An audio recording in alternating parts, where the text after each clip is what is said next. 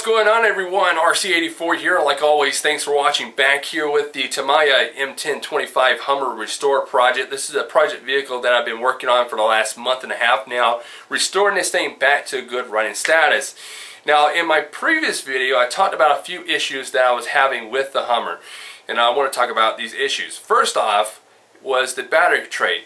Now, when this kit came out back in 1995, LiFePO batteries were not existing. They had nickel hydride mounted batteries, which are these stick batteries. Now, the chassis is designed for this type battery only. So I could not run my LiPo battery, which I want to run LiPo in this because I'm running my RC sound unit, and that takes a little more power to run. And a nickel hydride mounted battery, not gonna cut it because I'll get maybe like 5-10 minutes of run time. So I want to run my LiPo battery, but a lot of my batteries are in hard cases, in square batteries. Alright, I've done this because with me doing the crawling and the drifting and the racing and stuff like that, I want to have my batteries well protected, so nothing would happen to them. Of course, anything could happen, but just to have that extra protection. Now, this battery will not fit into the original battery department, so I have to come up with some type of way of actually putting this battery in there, which I did come up with a way. I built a little platform to set the battery on top, but I can't use it right yet, and I'll tell you why I can't do that. Now, the next issue I was having was with the shocks, because I noticed the front of the body was drooping down and getting caught up between the shell when I started testing it out. So I was like, well, what the heck is going on here? So I thought, okay, maybe I got bad shocks, that's why it's not holding it up and it's drooping down. So I replaced the shocks, put new ones on, and still had the same issue. So I took it off, looked at it again, and I saw that the shock mount holder, where actually, I'll try to explain it to you guys as best as I can. So, alright, so here we go. I'll try to do this. Now, here's the shock mount holder. As you see, shocks are right there. Now, this actually mounts right on top of, if you can get up, there we go. Alright. So this mounts on top of the front differential case here. Now, I noticed this when I first got it. I noticed that it was like this. It was like this right here. And I looked and I was like, okay, there's 2 screws missing. So I'll just put new screws in there. So I did that, and when I went to test this thing out for the first time to see how it runs, just right here in the house, I didn't take it outside or anything. I guess when I was testing it out, it actually broke loose. And the side screws, I don't know if you can see, I'll try to get in there, probably, maybe not, probably not.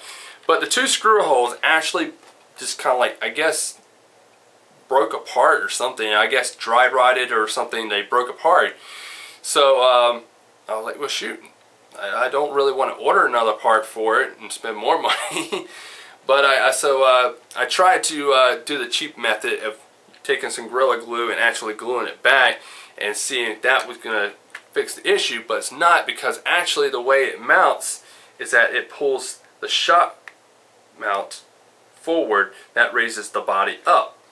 Well, I did the Gorilla Glue, which forced it backwards, which that caused the issue of the binding up. So I had to order a new shock mount, shock mount cover case or whatever, the whole assembly case for the front differential. So I had to order that, so it should be here in the next few days. So once that comes in, I can put that on. So that was the issue I was having with that. So it wasn't my shocks. I was wrong on that. It wasn't the shocks. It was just actually the mount place just broke apart on me. So yeah. Now, the next thing that I'm replacing on here is the drive shaft. Now, this drive shaft here is like a really thin little rod. Look at this. Really thin little rod. And as I was testing this thing out, I noticed that it had a bit of a lag when it started going. It didn't have that nice, like, smooth going and stopping like all of our RCs today. They're nice and smooth as you take off, and that was the problem I was having. It was like jumping around and stuff like that. It was just because this drive shaft is very thin and very flexible. and so that was causing the issue. I'd done some research on that, and people were talking about how these drive shafts were just so thin that it caused a very sloppy acceleration on it. So what I ended up doing is purchasing a new one, which I had to order a drive shaft from actually China. It's aluminum drive shaft. I couldn't find none in the U.S. Believe it or not, I couldn't find it in the U.S. Probably could if I did a little bit more research, but couldn't find it on eBay and anything like that. And I really don't trust putting my credit card or my bank card on a site that I really don't know too much about. I'd rather do like eBay. That way it comes out of PayPal and not get my information hacked or whatever. I mean, information can get hacked anyway, but just knowing that it's kind of a safe thing would be alright. So yeah, so I ordered that, and of course anything ordered from China, it's going to take a few weeks to get here, so hopefully it'll be here. I said the estimated delivery time would be between July 28th to August 3rd, so hopefully it'll come in very soon. I saw the reviews on the person's site, and a lot of people said fast shipping and stuff like that, so hopefully it'll come in. So that'll fix that little sloppy go motion there. So yeah, alright, so yeah, so that's it, guys. See that battery tray right there? Rounded. Can't fit my LiPo battery in there. Alright, so that's it I have to say on the project here. This is just a little update for you guys.